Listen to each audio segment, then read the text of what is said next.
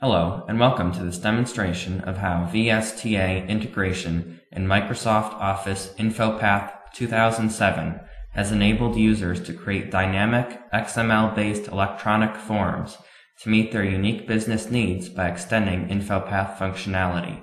In the following video, we will work through InfoPath training material and use the InfoPath form template design mode in conjunction with the VSTA Integrated Development Environment or IDE to create a Hello World dialog box. We'll then add a text box control that will automatically fill the text box with the current application user's name. Finally, we will create a new form template with two sections containing billing and shipping address text boxes, of which the latter will be turned on or off via a checkbox depending on whether the two addresses are the same or different. Now let's get started. We first have to open InfoPath, then click to design a form template once the application launches.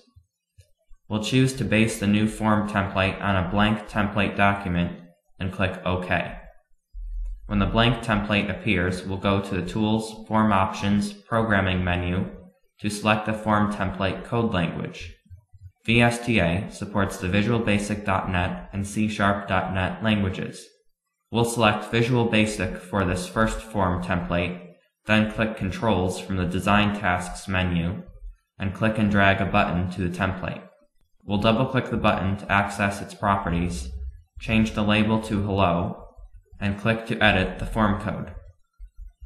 We are prompted to save the form template, and once we do, the VSTA IDE launches with the form template's Visual Basic project. You will notice that the button's code structure is pre-generated, so all we have to do is add the button's event handler code that will create a dialog box when the button is clicked, where the green comment prompts us to do so. Note how VSTA's IntelliSense feature makes code writing easy and quick while minimizing errors by completing partially written commands. When we return to the form template in design mode and preview the form, we can test the Hello button by clicking it. When we do, the Hello World dialog box launches, then disappears when we click OK, just like it's supposed to do. We'll now go back to the VSTA IDE to try out VSTA's debugging tools on this form template's code. Debugging can be especially helpful to users learning Visual Basic, C# or the features of VSTA, and to those working with complex code functions or performing fixes. We'll first toggle a breakpoint at the Hello World event handler code line from the VSTA debug menu. We then click to start debugging, then click the Hello button.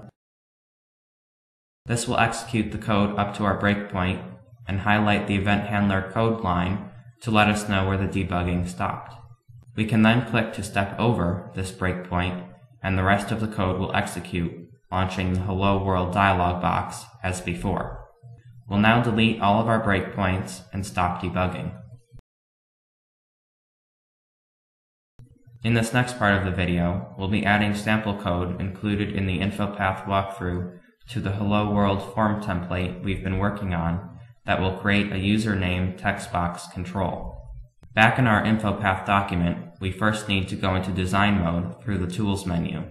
We'll then select Data Source from the Design Tasks menu, right-click My Fields, and then click Add to add a new field to the form template. We'll name the field Employee and leave the type as field and the data type as text before clicking OK. We then drag the new Employee field onto our form template, select its text box, and navigate to the Tools, Programming, Loading Event menu. When the VSTA IDE launches with the form code, we'll copy and paste the loading event handler code needed to fill the text box with the current user's name into the newly created and commented event handler section.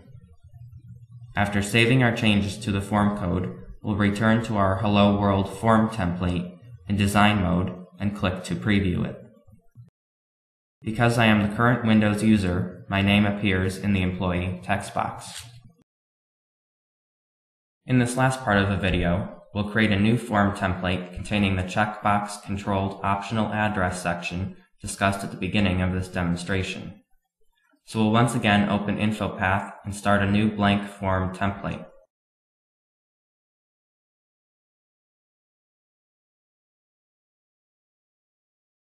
We'll first save it,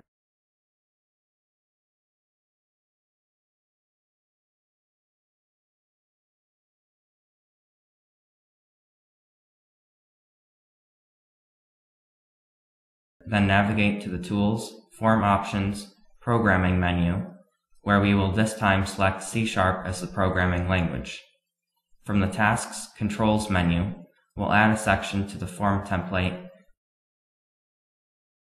then add a text box to that section, followed by a checkbox, then an optional section, and finally a text box to the optional section. We then right-click the checkbox control and select Changed Event from the Programming menu. In the VSTA IDE, we'll add the code necessary to display or disable the optional shipping address section depending on the status of the checkbox to the new Field to Changed section of the form code.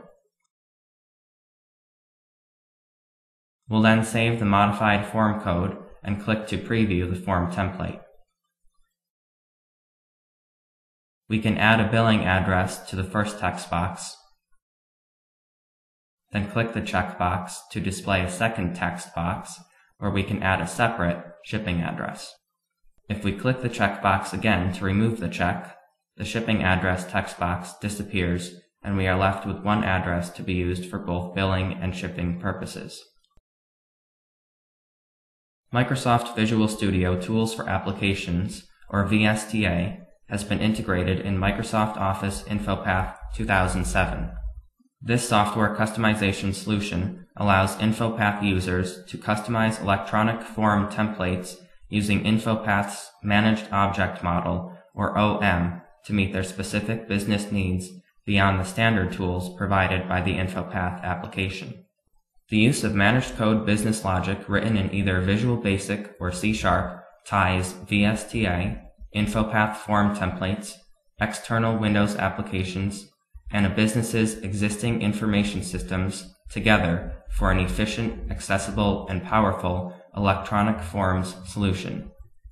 With VSTA, form templates are both scalable and shareable from a single desk to a business-wide platform to the World Wide Web. And from the casual user to the developer, users will enjoy VSTA's capacity to cater to their individual skill level and needs.